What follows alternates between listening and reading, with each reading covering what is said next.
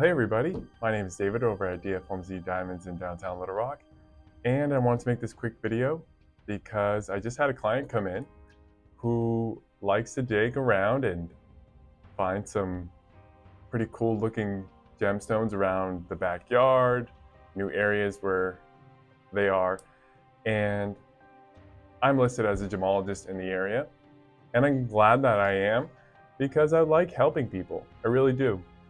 And so this specific person came to see me and they had a spherical green stone, clear, you'll see in the video. And I was able to go through it and then eventually assess and tell them what it is. So stay tuned and find out what it is. All right, so here's our round spherical transparent gemstone. Let's take a closer look. As we look here, we're looking at the gemstone for these little specks that we see inside. We also see a bunch of swirl marks, and as we turn and flip this around, we see more specks in there. They're kind of roundish, and you also see like an orange peel effect. Let's take a closer look using the microscope. This is 10 power microscope, and as we take a closer look, we can definitely see some swirl marks and gas bubbles, high relief. All right, so what do we do with all this information? We saw some gas bubbles, it's a green stone, it's transparent. Let's refer back to our GIA, Gem Identification Lab Manual.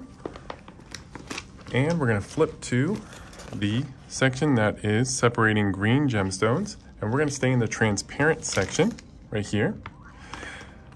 Now you see I got a lot of notes. So just as a reference, I did and was able to get a refractive index of 1.47. And in this case, we're going to be in this section right here. So we're going to flip to, in this section where it says glass, which is page 217. So I'm going to flip over to glass, and we can see here that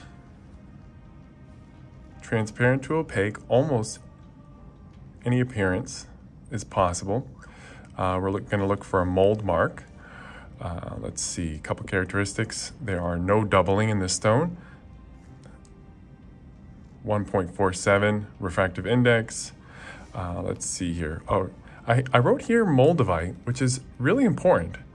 The reason why it's important is because moldavite is an option for this gemstone. So one of the characteristics here is magnification. We see gas bubbles, which we did see, and cavities and gas bubbles along with swirls. So we're going to take this, we're going to go back a page, and we're going to switch over to moldavite really quick, just to make sure it's not moldavite. And this says, in order for it to be moldavite, you're really closer to 1.5 refractive index. And moldavite's appearance is very obvious. It is more of, let's see, yellowish green, and has very high relief on gas bubbles. So let's zoom in here really quick, just to show you. All right, so pretty cool. We're gonna go back. I think we've narrowed it down. I can confidently tell this client that he has glass. Well, if you like this video, thanks for watching. My name is David over at DFLMZ Diamonds in downtown Little Rock, here for all your gemstone needs. Thanks, bye-bye.